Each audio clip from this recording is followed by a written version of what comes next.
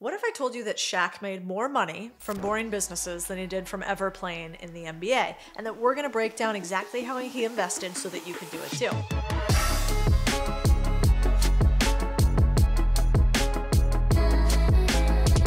I think Shaq might be the only professional athlete that I would seriously want to trade his investment portfolio for. The crazy part about that is that most, 60% of the pro athletes out there end up broke within 5 years of retiring.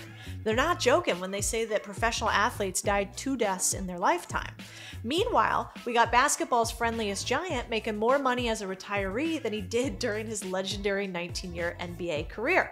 Also, did anybody know that Shaq's a DJ?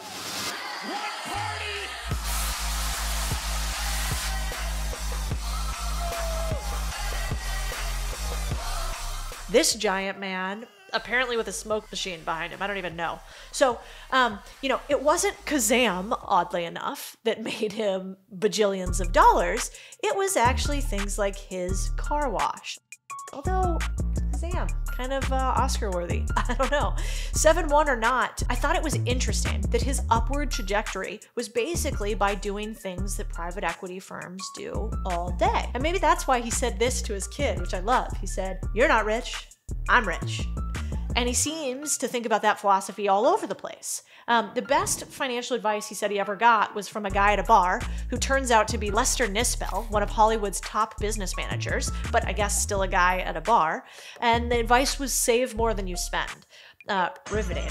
But I think we can basically stop there and say that Shaq actually learned a lot more from watching people like Magic Johnson build out his boring business portfolio. He's tight-lipped about his earnings, but let's do a little estimation. You guys want to guess what Shaq made in the NBA versus what he made after? He got a $27.5 million annual contract for playing for the Heat, and he had endorsements that still make him about $20 million, or have made him about $20 million alone. The rest of his entire net worth, of which they say is about $160 to $180 million, comes from boring businesses. Real cash flow means that you make money while you sleep, not while you dribble or film genie movies. I don't know. So you could sell your soul to the startup hustle, but why not put some of that money to work and have it work for you? I think what's interesting is he built something that I like to call the financial flywheel. Basically goes like this. If leverage is the ultimate goal, then you want your money to work for you. How Shaq basically did it is his breakdown was he had a business already, right? His business was the business of him in the NBA. The flywheel in that business was we had Shaq in the middle. He was the one that was making the propellers go. And around it, we had his salary. Then we had his endorsements. Then we had sponsorships from doing paid speaking gear to basically trading his time for money, although he made a lot of money for that time traded. To then he said, instead of putting myself in the middle, I'm going to take myself out and I'm going to replace it with my money. So if I'm over here doing my MBA trading time for money thing, I'm going to take all the money I make from that. I'm going to put another flywheel over here that's going to have my money in the middle, and the money is going to make more money. One part of the flywheel is 155 Five Guys restaurants. He owned about 10% of the company's entire franchise portfolio. 17 Auntie Annie's, 150 car washes, 40 24-hour fitnesses, 9 Papa John's, one-offs like a Krispy Kreme and a Cityplex 12, that's like movie theaters. Then he had Shaq's shoes, affordable Walmart sneakers. Look at these bad boys. They sold over 120 million pairs, which is wild. You guys even heard about that? And what he also started doing that was really smart was buying up these small businesses while he was in the NBA. He doesn't need another side hustle because he has financial leverage. And this is something that we're all kind of discouraged from doing when it comes to our income streams. Most of our 9-to-5s are just jobs, right? To pay the mortgage, rent, etc. But how can we replace ourselves from the flywheel if we get fired? If we trade our time for money, there's no way that we can put money in the place of our time. And it's a lesson that most professional athletes learn the hard way when they're forced to retire and they've realized that they've had spend creep, they have lifestyle creep, while their income continues to go up with them, but finally they retire and it goes down and crashes. So while car washes and Auntie Annie's are not anywhere near as sexy as playing in front of hundreds of thousands of people, do they bring in dollars? You bet. So now his portfolio, they think, when he was first getting out, it was around $160 million. Now it's more like $400 to $500 million. And what's wild is that extra, what do we want to call it, $200 and $230 million comes from the guy who had the highest annual salary while he was playing in the NBA and still made a majority of his wealth outside of it. This is what I call the economics of boring. There's a difference between fame and rich. Unfortunately, today's entrepreneurs often confuse the two.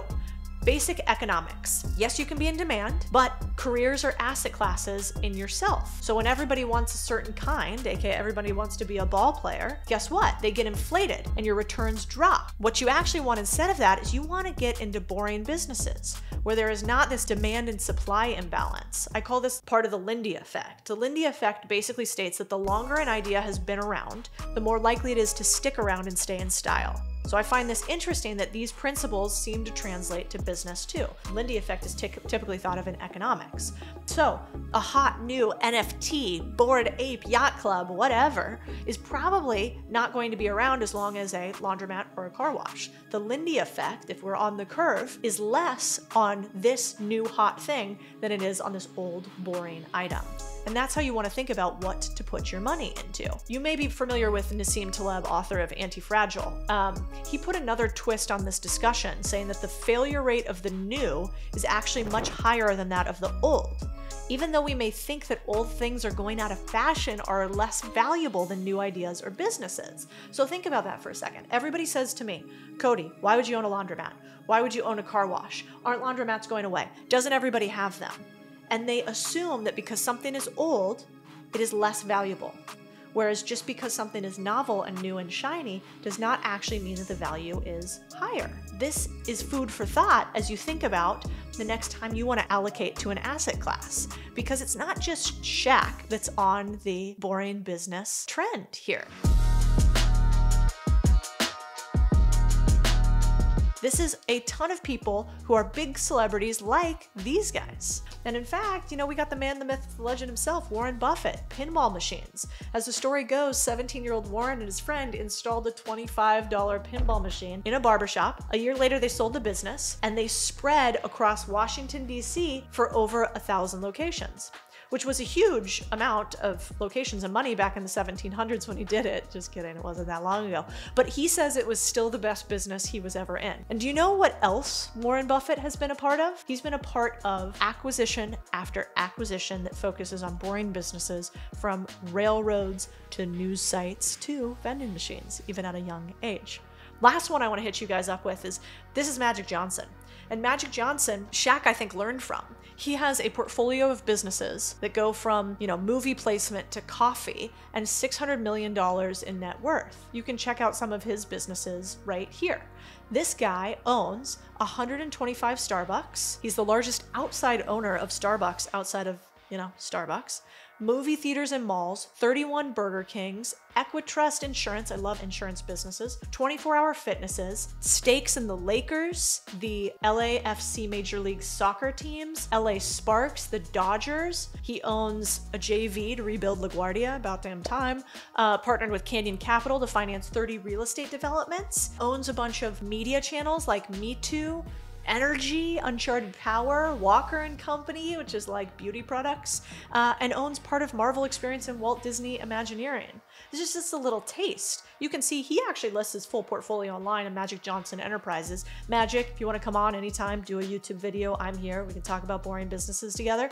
But the moral of the story is that the billions do not have to be complex. Boring wealth is all around you. If you look at some of the wealthiest individuals out there, their niches are pretty dull. We've got the Waltons of Walmart, retail. Koch brothers, manufacturing and distribution.